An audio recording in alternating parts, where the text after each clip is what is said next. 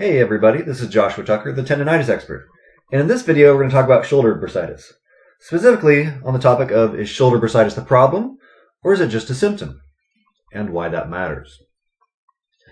So we'll get back to the pretty pictures here, but what is shoulder bursitis? Technically, shoulder bursitis is an inflamed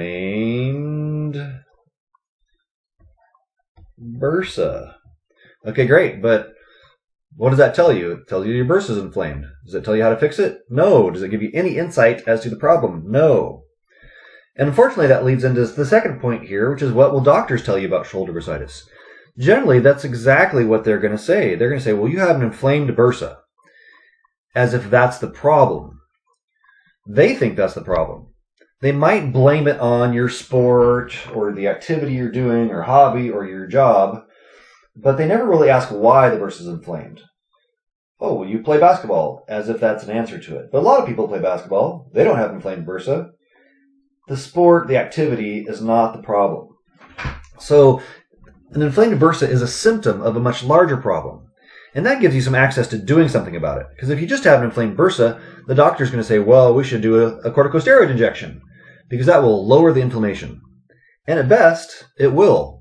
But all the factors that caused the inflamed bursa are still in place. So the inflammation is going to come back. Sure, everything's on a bell curve. Sometimes, great, you'll be fixed. But for how long is the question? And if it comes back, you were never really fixed in the first place. And that's generally how it works, because an inflamed bursa is a symptom of a larger dynamic. So what's necessary to get out of pain? Because that's what you really want to know, right? How do you make the pain go away? Well, let's go back here. So obviously you know that underneath the surface of your skin there's a lot of muscles, and ultimately they're attached to bones. Great, we know that. The layer in between bone and muscle, bigger muscle, is you have smaller muscles.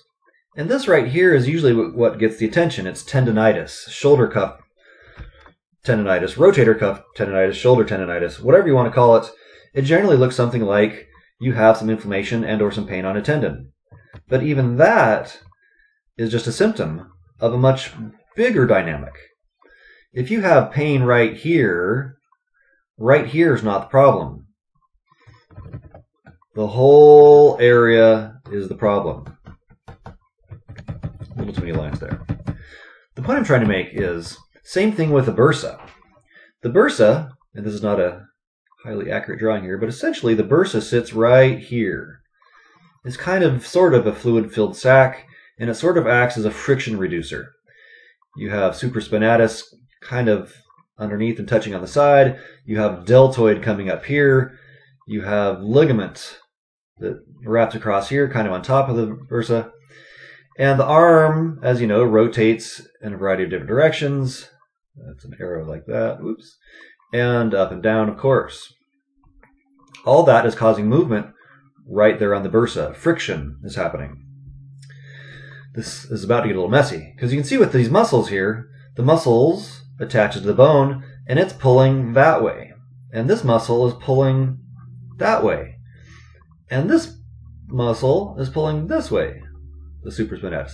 And the deltoids are pulling this way. You can see that that makes compressive forces. The shoulder is getting compressed. There's supposed to be some room all in here for things to float around, but as things get tight, as they get compressed, it all gets squished, like you're squeezing a sponge. It all gets compressed. Let me take a moment and remove these lines. So as that compression happens, there's more force on the bursa. Kind of like those blow-up big rubber balls you sit on for workouts. It compresses and you roll around on it. Same kind of thing's happening with the bursa. But it's not really happy with that, and eventually it gets inflamed. So sure, you can get a corticosteroid injection right there, and that might get rid of the inflammation, but it doesn't get rid of all the compression. It doesn't get rid of all the tight muscles that are causing compression.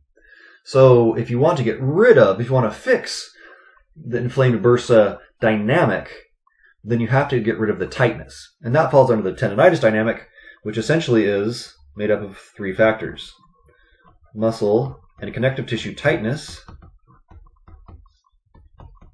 inflammation, and nutritional insufficiency. Those three factors all work together to cause tightness and to keep things tight. And when things are tight, the bursa is going to get irritated and inflamed, and bursas by nature are just extra stubborn and extra painful, very irritable. So that's what you need to do to fix it. Well, that's the simple version of how to do to fix it.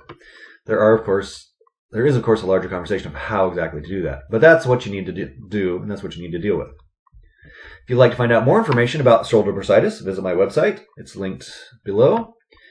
And of course, as always, the solution to shoulder bursitis is to fix the shoulder tendonitis dynamic. And that's dealt with in the Reversing Shoulder Tendonitis program.